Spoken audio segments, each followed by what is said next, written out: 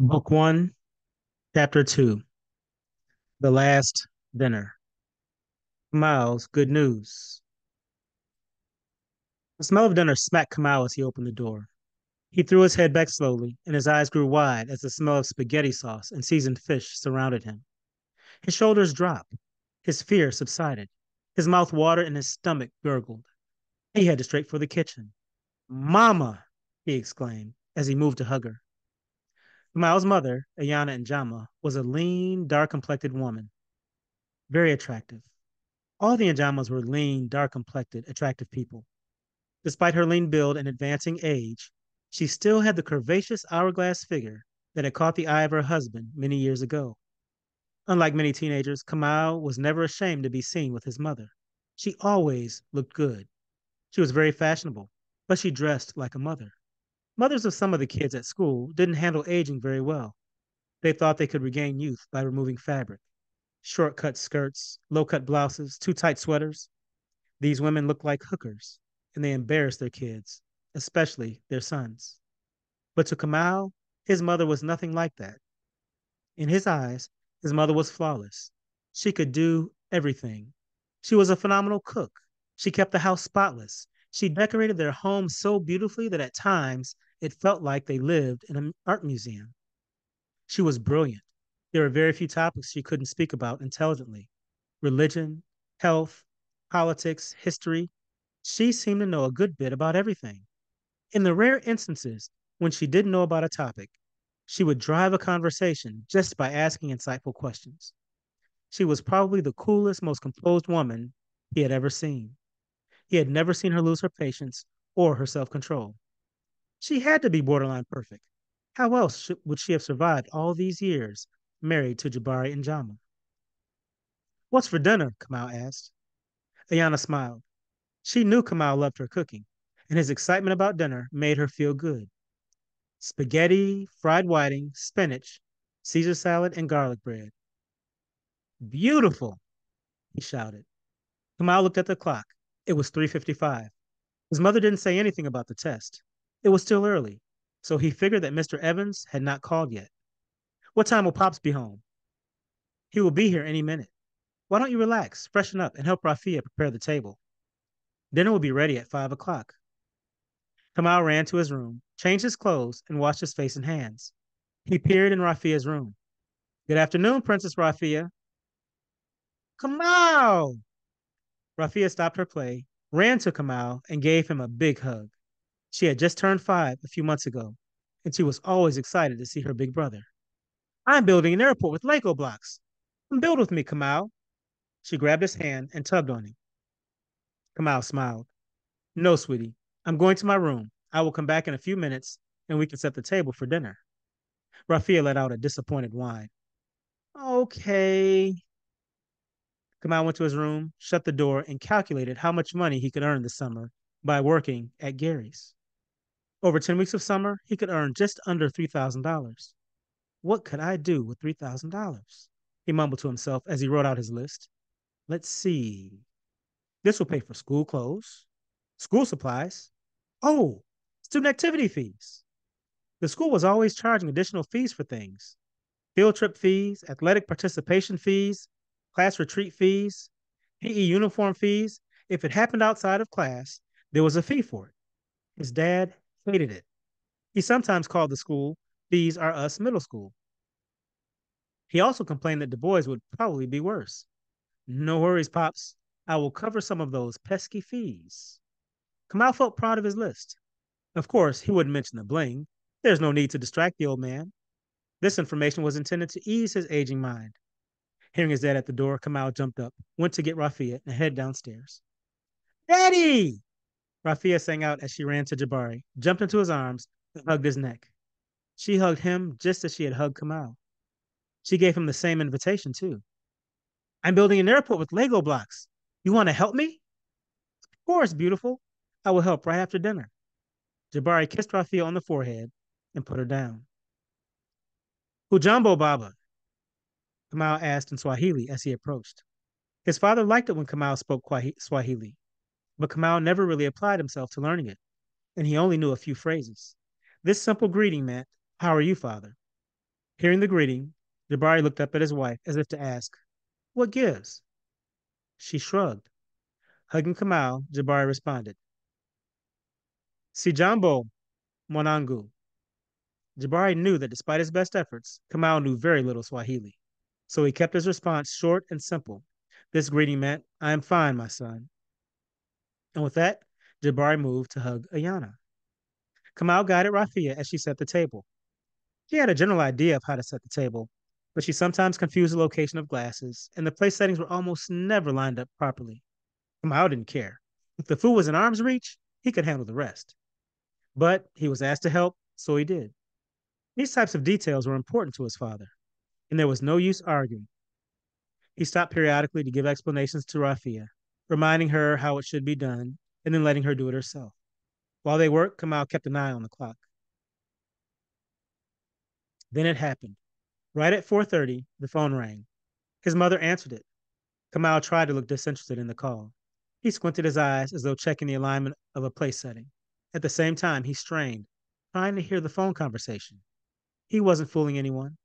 Rafia asked for help with the serving dishes 3 times, but he didn't hear her. He just stood there, squinting and nudging a plate back and forth. The phone call ended, and dinner was served at 4:45. Kamau searched his parents' faces, but he could tell nothing. They were both pleasant, but impassive. It was strange. They both had this habit of hiding their true emotions and presenting a neutral face to the world. Kamau once saw them drive a car salesman to frustration as he presented his sales pitch. He joked, cajoled, flattered the Njamas, proclaimed how great the car was, and talked about the high demand for the car. The whole time, Jabari and Iana just watched him, listened, expressionless, and said nothing. As he went on, the salesman began stuttering, sweating, and growing increasingly uncomfortable. By the end, he almost gave the car away. Even as they signed the paperwork, they were composed and expressionless. Kamau had no such ability. He was eager to hear about this phone call, and it wouldn't have been more obvious if he wrote the word eager on his forehead. Mr. Njama said grace, and as everyone began to eat, he steered the conversation to reports of everyone's day, news from friends and family, and reflections on society. No one said anything about the phone call. After he began eating, Kamau didn't seem to mind. He had a voracious appetite, and the food was delicious. He had 2 full servings of everything. After a second serving, he stopped. It was not that he was full, but he didn't want to seem as greedy, especially not today. After everyone had eaten their fill, Mrs. Njama went to the kitchen to get dessert. As she stood, she looked at Kamau. "We received a call from Mr. Evans today, but of course you knew that." She smiled as she walked away. Mr. Njama picked up where she left off. "Congratulations, Kamau. That is a noteworthy achievement. Your work is paying off."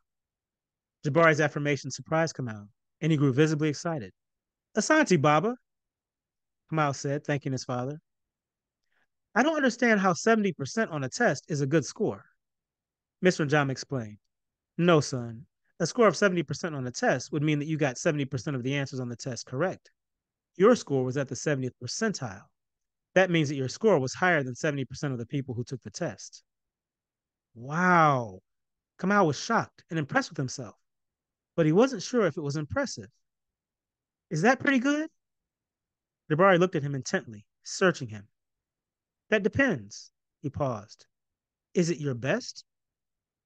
Kamau shrugged. "I don't know." As Ayana returned with dessert, Kamau blurted out, "I have more good news." In his excitement and nervousness, he began sloppily spilling his plan. "Coach Salters from the boys' high school came today. He met with me and Big Javen." "Big Javen and me," Ayana corrected. "He met with Big Javen and me," Kamau continued. "He wants us to try out for the JV team at Du Bois next year." "That's excellent news, Kamau," Jabari exclaimed. "Coach Salters is very restrictive about who he allows to try out for the team, so that is a very special invitation." More information? Kamau was beside himself, and he continued even more excitedly. "He gave me and Big Javen and me some things to work on over the summer, and he wants us to go to basketball camp. I have the flyer for the camp." Ayana flashed a glance at Jabari. Jabari saw her, but he continued looking at Kamau. Kamau continued, "But don't worry about the cost of the camp. There is a very good chance that I'll be getting a landscaping job at Gary's this summer. I'll be able to pay for it." You will be able to pay for the camp? Ayana asked coolly. Kamau nodded his head vigorously. Yeah, and yes, Ayana corrected. Yes, ma'am. Yes, I can pay for the camp and school clothes and fees. He blurted out fees and grinned stupidly. Jabari sat for some time, saying nothing. Ayana quietly ate her dessert. Kamau's grin and his excitement faded with the prolonged silence. He pushed his dessert away and stared blankly at the table. Raphael looked around confused and asked innocently, Is dinner over? Section 2. A Final Rebellion. Mr. Njama's head turned from Raphael. His expressionless face settled squarely on Kamau, and he spoke slowly and deliberately. Son, we have already made plans for you to attend the Aket this summer. You will not be able to work at Gary's, and you will not be able to attend Coach Salter's basketball camp. Kamau's face contorted into a mask of anger, but he remained silent. Ms. Njama excused Raphael. Sweetheart, you can go if you'd like. Be sure to wash your face and hands before you play. As Raphael stood from the table to be excused, she walked towards Kamau, grabbed his head, and whispered loudly in his ear, Don't be mad, Kamau. You can have some of my allowance. As she walked away, Kamau sighed heavily. He opened his reddened eyes. They were beginning to tear. Why? Why do I have to go? All I want to do is spend my summer working and training. Is that so bad? As he spoke, he realized he was not being interrupted, and he grew more confident. As he grew more confident, his voice found more bass and more volume. I don't cause you any problems. I don't hang out in the streets. I don't use or sell drugs. I've never disgraced you. Why can't I have just one thing that's important to me? As Kamau's tone and volume rose, Ayana feared he would go too far, and she knew that Jabari would bring Kamau and his volume back down. She didn't want to see that, so she interjected. Kamau, we want you to have and to enjoy every good thing that life has to offer, and we are preparing you for that. Now, the Aket is a once in a lifetime experience. Most young men will never see this opportunity.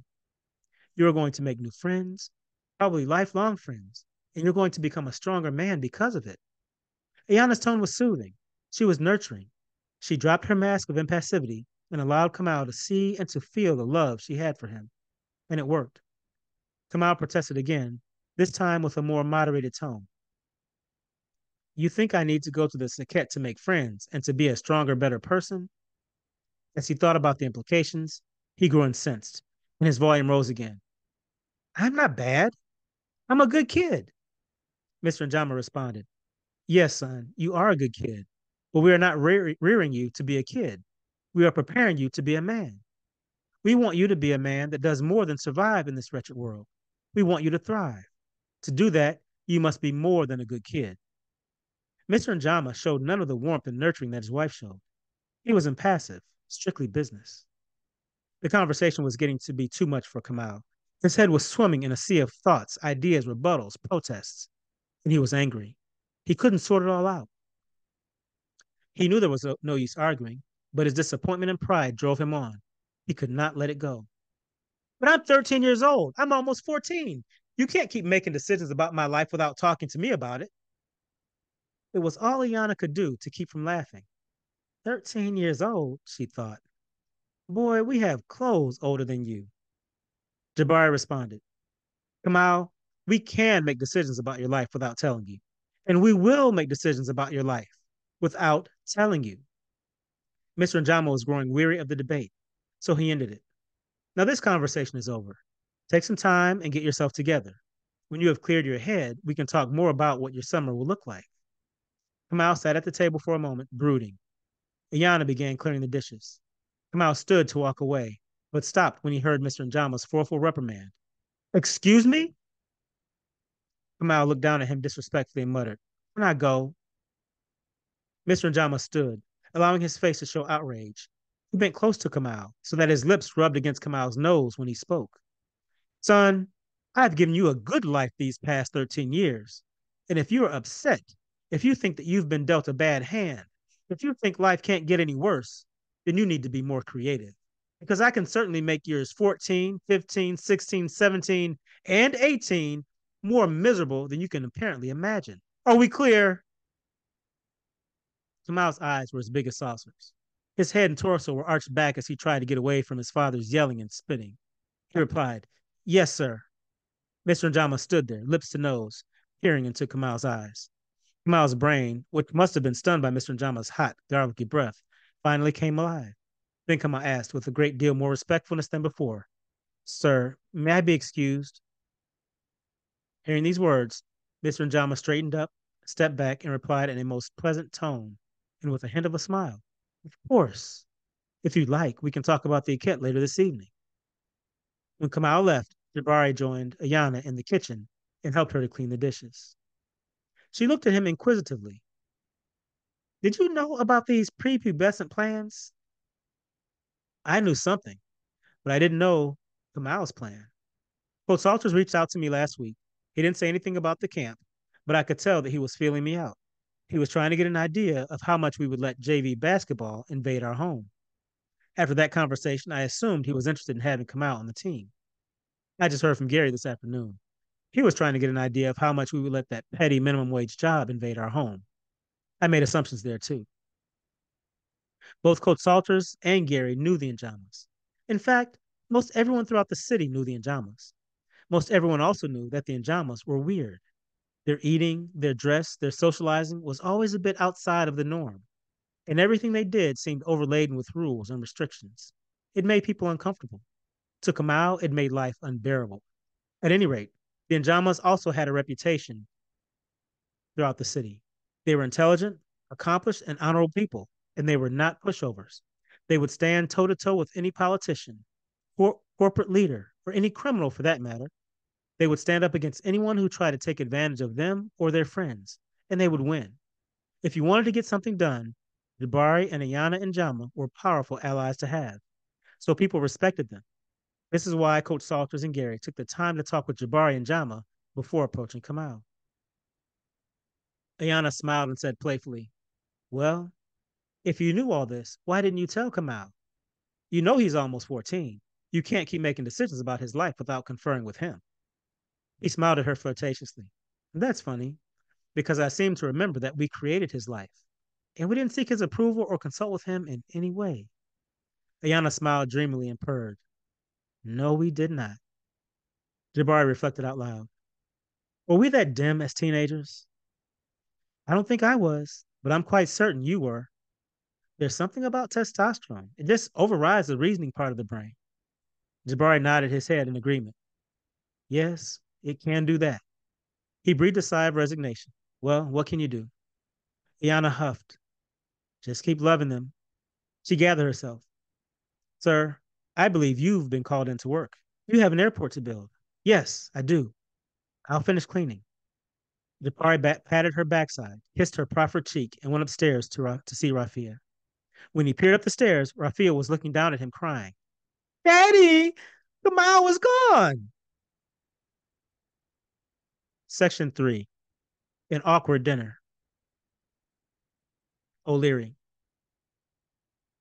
Amelia fidgeted with her silverware as her eyes darted about. Daphne smiled at her warmly. "Amelia, I just love your earrings. They complement your dress perfectly."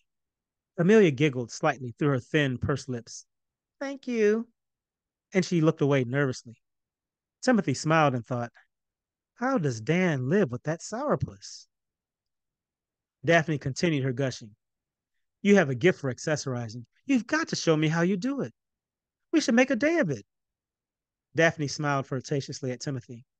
"How much of these guys' money can we spend in an afternoon?" Amelia hummed through her closed mouth, and Daphne had no idea what that meant. Timothy jumped in. "Well, Daph, don't do too much. You wouldn't want to deprive us the pleasure of spoiling you." Timothy and Daphne laughed affectionately, and Timothy watched Amelia smile. Or did she have gas? It was hard to tell. Her lips stretched slightly, but they never parted. There was no spark in her eyes. There was no joy. Yeah, it was probably just gas. Just then, Dan returned to the table. Seeing the awkwardness of his wife, he quickly took command. "Thanks for your patience. Tim and Daphne, you are both good as gold." He smiled broadly and rubbed Amelia's back. Daniel Silverstein was Senior Vice President of the Biological Technology Division of Tech Inogen. Within the company, it's simply known as biotech. Given Dan's academic and professional background, this position was a tremendous accomplishment because he was not a high achiever. As a student, he was good, but not great. As an intern, he was good, but not great. As an entry level researcher, he was good, but not great. In fact, at every point in his career trajectory, he was extremely mediocre. Where he excelled was in his ability to advance. And here he had two special gifts. His first special gift was that he was a social chameleon. He was able to blend seamlessly into any social situation. Once there, he knew how to make himself beloved. His second special gift was that he knew how to pick the right people. He knew who to befriend, who to mentor, who to be mentored by, even who to fight. His one failing seemed to be his wife. No one quite understood how or why he picked her. By contrast, his greatest pick was Timothy O'Leary. They had first met when Timothy was a college student. He was working as a summer research intern with Dr. William Crosby, one of the research coordinators at Tech Energy. Daniel, who had been vying for a promotion to a position as research coordinator, spent a lot of time around Dr. Crosby's research team, especially the interns. He often took them to lunch and asked a lot of questions about the research. He especially gravitated to Timothy, who was very knowledgeable and very friendly. Daniel felt safe with Timothy. Near the end of that summer, and just a week before the internship would end, Timothy overheard Dr. Crosby having a heated exchange with the senior vice president for R&D. Dr. Crosby was accused of fabricating data for the project on which Timothy was working. This came as a shock to Timothy, as he was familiar with the research and could verify that there was no fabrication. But he was only a college student. No one would believe his word over that of a well-established senior scientist. 2 months after his research internship ended, Timothy heard that Dr. Daniel Silverstein had replaced Dr. Crosby's research, had replicated Dr. Crosby's research and replaced him as research coordinator. Upon hearing this, Timothy went to Dr. Crosby's office at Tech Energy with a package. He was told that Dr. Crosby no longer worked at the company and that his replacement, Daniel Silverstein, was unavailable. So Timothy left a package with Dan's secretary, Marlene. The package was addressed to Dr. Crosby, and it contained copies of the original data from the summer research project. It also contained a note thanking Dr. Crosby for the research opportunity and indicating that Timothy was still in possession of his own copy of this data. Once he received the package, Dan reached out to Timothy and offered him a position as lead intern the following summer. This is a position that Dan created specifically for Timothy.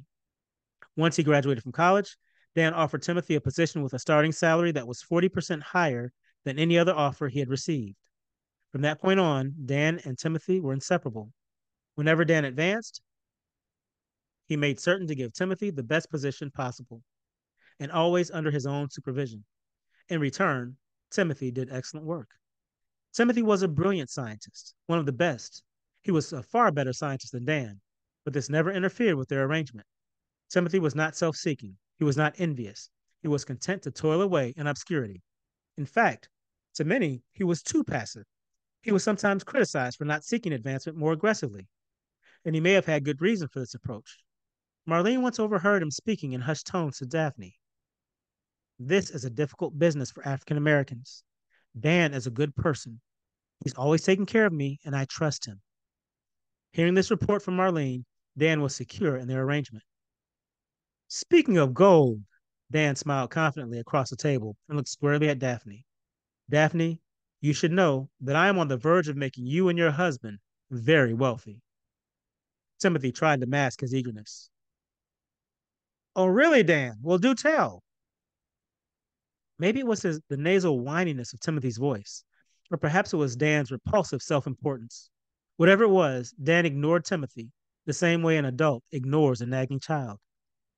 Daphne, Nick Inogen has never had an African American hold the position of senior vice president.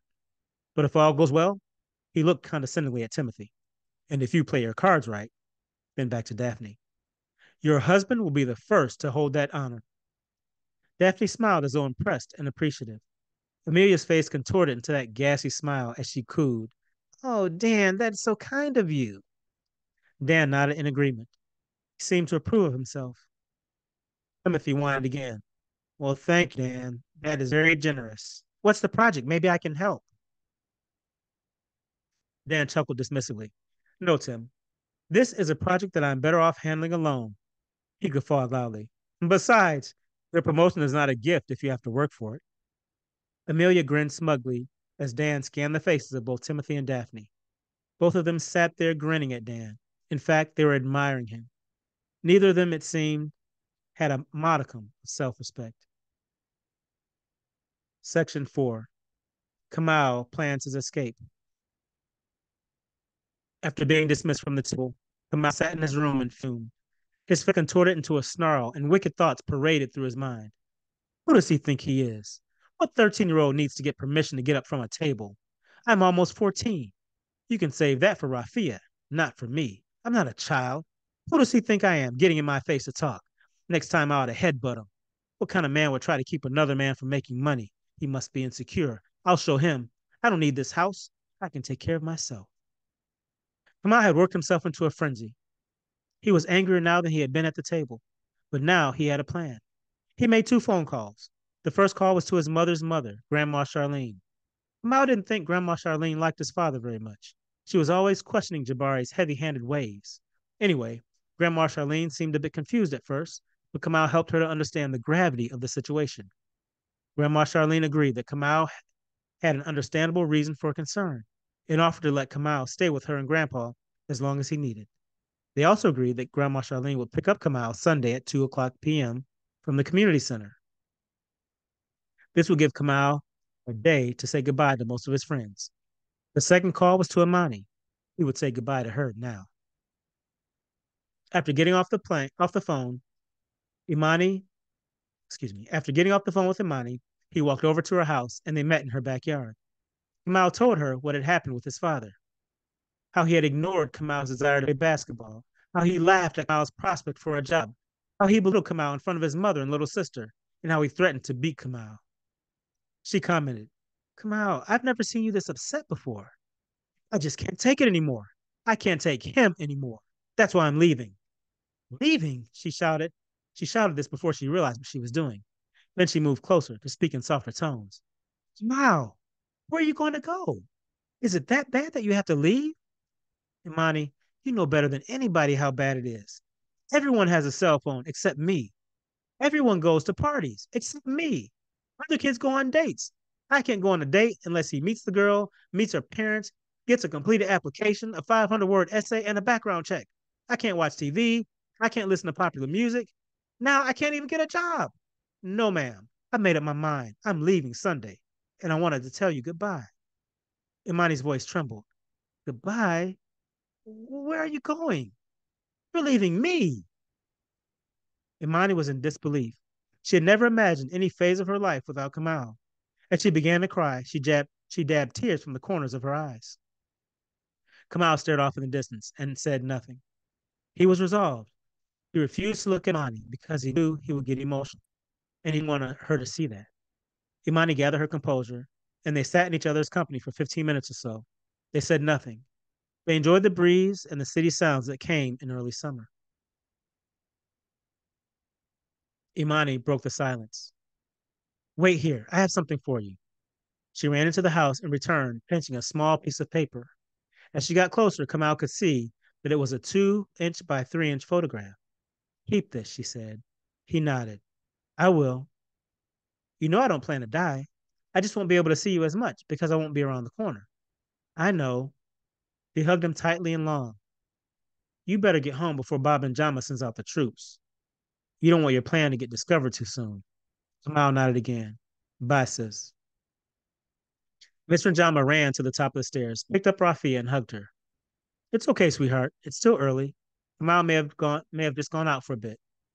Rafia rested her head on his shoulders and groaned softly. She wasn't convinced. As a matter of habit, the Njamas never went anywhere without letting each other know where they were going. If their 3-block neighborhood was an oasis, the surrounding city was the desert, and it was dangerous to stray too far. Rafia was too young to know about all the dangers that lurked outside, but it was strange for Kamal to go somewhere and not tell anyone. Hearing Rafia's cry, Ayana came to the bottom of the stairs and looked up. What's wrong? Kamal's gone. He set Rafia down, and she grabbed his leg. I'll call Rafiki. He and I will canvass the neighborhood. A few moments later, Jabari returned to the kitchen with Rafia trailing behind. He's in Rafiki's backyard with Amani. Ayana looked at him, but said nothing. She didn't have to speak. Jabari knew what she was thinking. No, I'll give him a pass this evening. He still needs to get his head together. The three of them retired to the living room and read. Jabari read a magazine, Ayana read the newspaper, and Rafia read Daffy Dog Diva, which was one of her favorite books. After a time, Kamau stepped through the door to see Njama sitting peacefully. The peacefulness had him confused, and it was obvious. His eyes grew large and began darting around the room in search of an explanation, and he braced himself for a tongue lashing, but none came. No one said anything. Ms. Njama and Rafia didn't even look up at him. He stammered, hello. Mr. Njama, wearing a hint of a smile, looked at him, nodded, and replied, hello. Then he returned to his reading. As Kamau headed to his room, he began to fume all over again. He thought, they don't care anything about me. I can't wait to leave this house. In his mind, he revisited his plan. There are just 2 more days. Tomorrow, I will let everything slide. I can't give them any warning. Kamau spent the rest of the evening in his room. He packed a duffel bag with 2 changes of clothes, a toothbrush, a small tube of toothpaste, and Amani's picture tucked inside a small envelope. He hid the duffel under his bed, laid down, and turned on the Friday night mix party. He kept the volume low so no one would hear it. The mix party, in fact, most contemporary hip hop and R&B music, was frowned upon in the Njama household. Within minutes, Kamau had fallen asleep.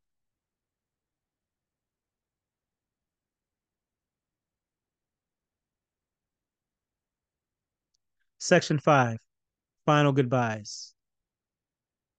The next morning, Kamau woke, dressed, and went downstairs for breakfast. It was Saturday, and on Saturdays, Jabari cooked a big, juicy breakfast. Today's breakfast was spinach and green onion omelets, turkey sausage, waffles, strawberries, and orange juice. For the Njamas, every meal was an ordeal. It took a lot of work than one might imagine. In this meal, for example, the eggs weren't grocery store eggs. They were purchased from a family who lived just 3 houses down, where they kept a flock of backyard hens. 2 families in the neighborhood had hens, and most people got their eggs from these families. The sausage was homemade. Once a year, Jabari and a few men from the neighborhood purchased 400 pounds of turkey meat from a farm on the outskirts of town. They spent the weekend making sausage. The waffles were made from scratch with whole wheat flour, and the Ajamas only ate the waffles with real maple syrup or with apple butter. They didn't eat maple flavored corn syrups. The strawberries were grown by another family in the neighborhood that had a huge garden in their backyard, and the orange juice was fresh squeezed. As Kamau approached the breakfast table, he was conflicted. On one hand, the food was intoxicating. Like clockwork, the smell of the food wafted into his nose and hit some magical button in his brain that started his mouth watering. His stomach rumbled with anticipation. Food in this house was unparalleled. It was unrivaled. It was hands down the best, the most addictive substance he had ever encountered. But on the other hand, it was so much work. It was too much work. Who in the world wanted to spend their entire weekend making sausage? Don't they have grocery stores for that? Don't you have better things to do with your life? What's worse, much of this unnecessary drudgery fell on Kamau. He had to go around the neighborhood and trick or treat for groceries. Get the eggs from this house. Get the strawberries from another house. Get the meat from a farm. Who needs it? They should invent one house where you can get all your groceries. He thought wryly. Oh, yeah, that's a great idea. We can call it the grocery store house. He smiled to himself, amused with his own wit. Mr. Njama interrupted this internal comedy. Kamau, if you plan to go out today, you will need to let your mother and me know where you're going. Kamau, still feeling pleased with himself, replied, yes, sir. I apologize for leaving last night without permission. Today, I'm planning to see Andre after breakfast. I'll be back home for lunch. Then after lunch, I'll be going to the rec center to play basketball. His tone was respectful and showed none of the resentment he felt for having to give an account of his whereabouts. He was even more pleased with himself for having remained respectful. Do you want to speak with me today about the Aket? Mr. Njama asked. No, sir. The decision's been made. I'm fine with that. You can go to town with that Aket, Kamau thought. I won't be there. Kamau spent the day with friends, just as he had described. He did not tell any of them that he would be leaving. That would be too risky. He didn't want word to get back to his father before he left.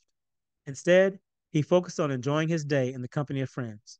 He and Andre spent the morning talking about school and the girls at school, clothes and the kind of girls that clothes wear, cars and which cars get the most girls, sports and how many girls you can get when you play sports. And they also talked about girls. Later that day, he played pickup games for about 3 hours. He surprised himself. His game was really good. He thought, I might become one of the best point guards to ever play for Coach Salters. Kamau made sure to be home in time for dinner. He didn't want to cause any disturbance to the routine that might upset his plan. And dinner? It was a fabulous dinner. And halfway through, he realized it would be his last dinner in this house. After that realization, he went back for seconds. Then, throwing caution to the wind, and at the risk that he might be perceived as a greedy boy, he made sure to get thirds. It was a big, heaping plate of thirds. No one said a word. After dinner, he lumbered pot-bellied up to his room, turned his radio on low, and spent the evening thumbing through magazines. He was content, for tomorrow he would be free.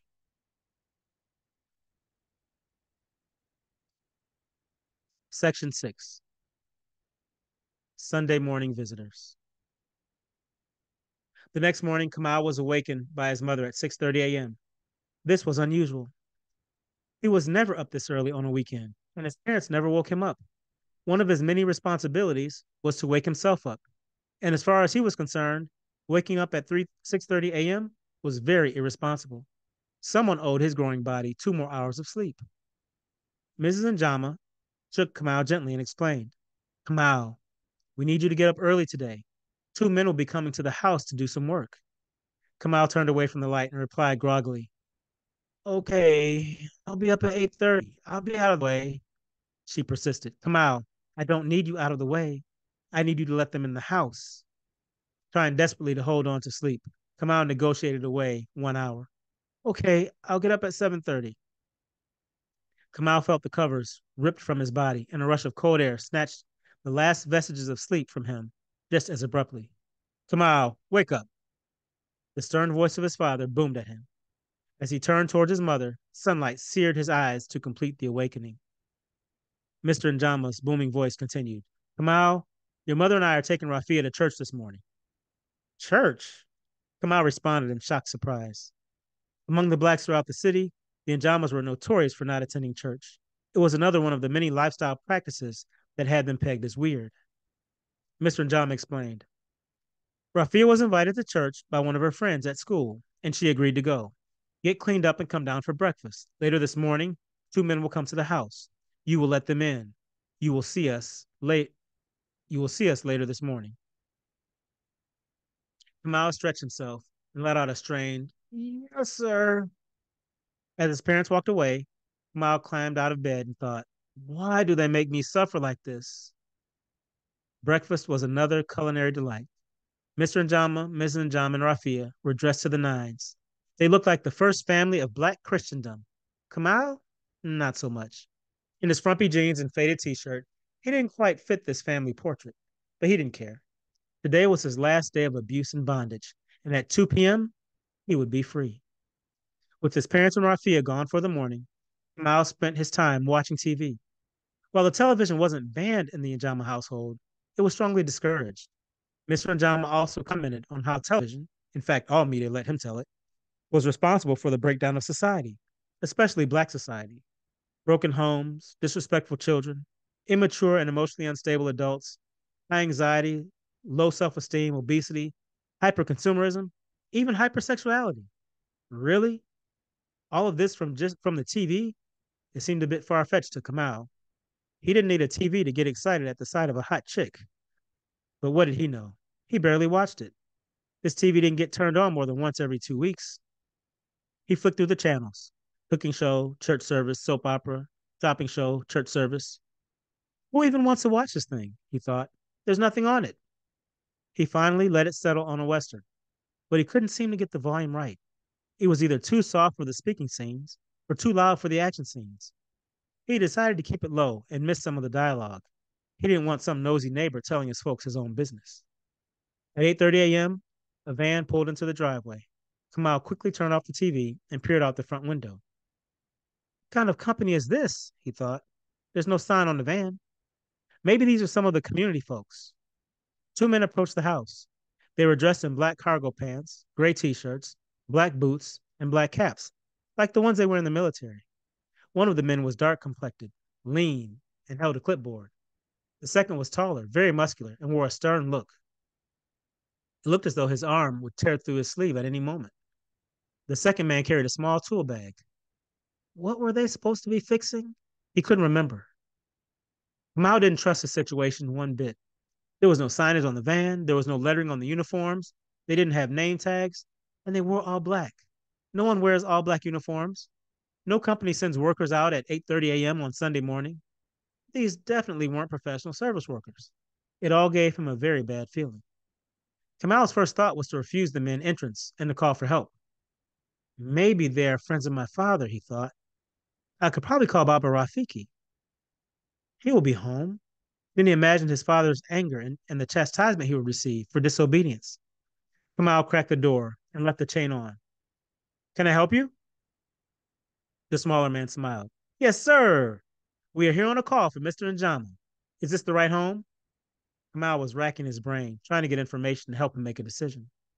If these men were here to do harm, he shouldn't let them he shouldn't tell them what house this is.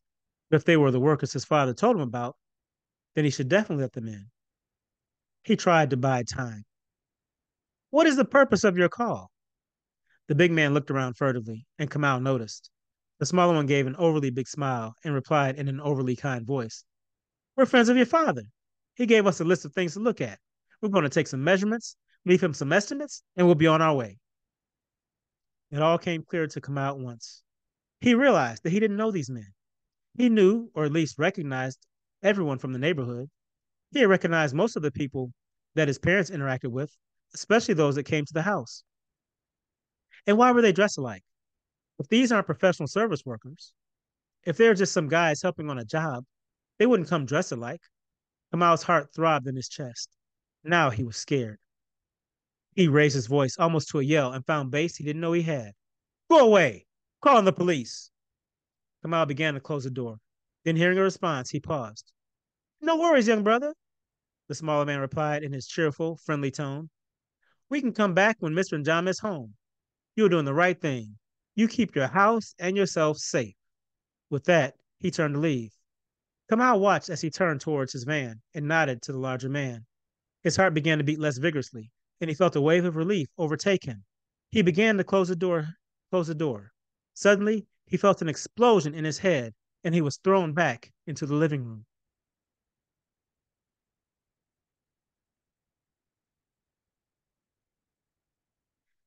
Okay, that is the end of chapter 2. Because of the technical issue with the sound, uh, I reread a big part of chapter 2, so there's not enough time to get into chapter 3. We'll pick up with chapter 3 tomorrow.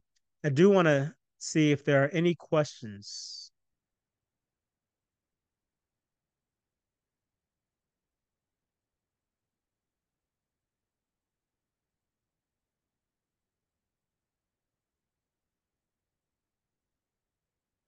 And I'll give it a little bit of wait time.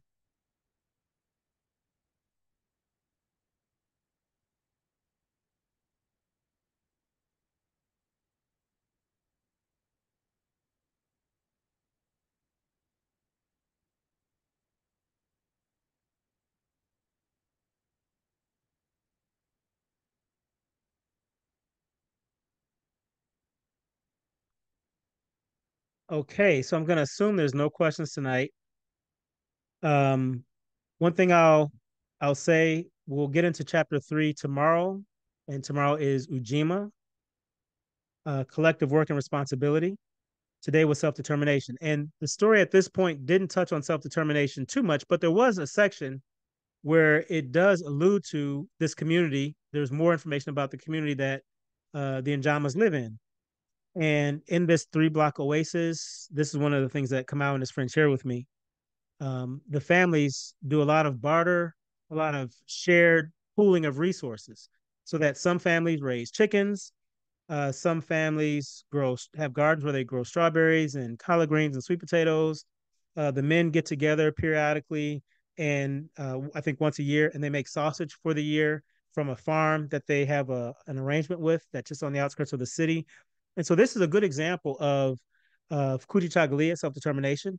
If we don't trust the food that's provided at our grocery stores, we can, in our communities, come together to provide healthful food for ourselves. But it's also an example of Ujima, cooperative work and responsibility, so that we don't have to do this alone as individuals or individual families, but groups of families come together and share this responsibility. So that was one of the very interesting things about the community that Kamau comes from. And of course, we'll see a little bit more as the story goes on. But this is a recurring theme throughout his life as a person.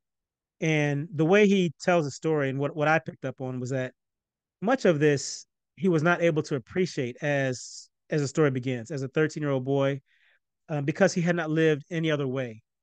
So for me, listening to him, I'm thinking, wow, that's a tremendous opportunity you have.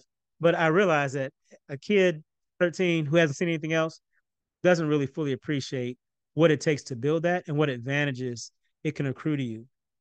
So I'm excited to move forward with the story and to be able to see more of some of the principles of Kwanzaa, um, manifest in the way that the families live. And let me look at the Q&A. Okay. Are there any characters based on people you know? Kamau, Kamau's mother seems like a lovely person and reminds me a little of your wife. Yes. But and as glowing as my description of Ayana and Jama is, I wouldn't trade my wife for Ayana. I mean, she's a wonderful woman, but my wife just she up there. She better. She higher status, higher quality. Um, so no, Ayana is not based on my wife, but for sure. Remember yesterday when I mentioned that we can tell a person's story from multiple perspectives, and so as she was described to me, those positive traits jumped out at me, and all jokes aside, it probably did jump out at me to a large degree because that's what I admire in a woman, and that's what I see reflected in my own wife and in our home life. So for sure. And another thing this question makes me think of is it makes me think of a question that was asked yesterday about the impact this story could have on Black children. Um, all of the books that I write, Black kids read books. One of the goals is to present children with positive, uplifting images of Black children and families. And that may be another reason that I honed in on some of those enduring and positive characteristics of Kamau's family and community so that our children could see what a whole intact marriage relationship with children can look like. That it doesn't have to be mired in argumentation and rancor and strife. That the kids can be well taken care of. They're still normal kids. They still have the same challenges and issues that kids have, but they can be in supporting, nurturing, loving environments. And for sure, in Kamau's life, his mother is critical to ensuring that. Okay. All right. I want to thank you all. This is being recorded. I do intend to make the recordings available. I just need to make those also somewhere where we can all have access to them. I look forward to seeing you tomorrow, 7 o'clock, Ujima. Bye bye.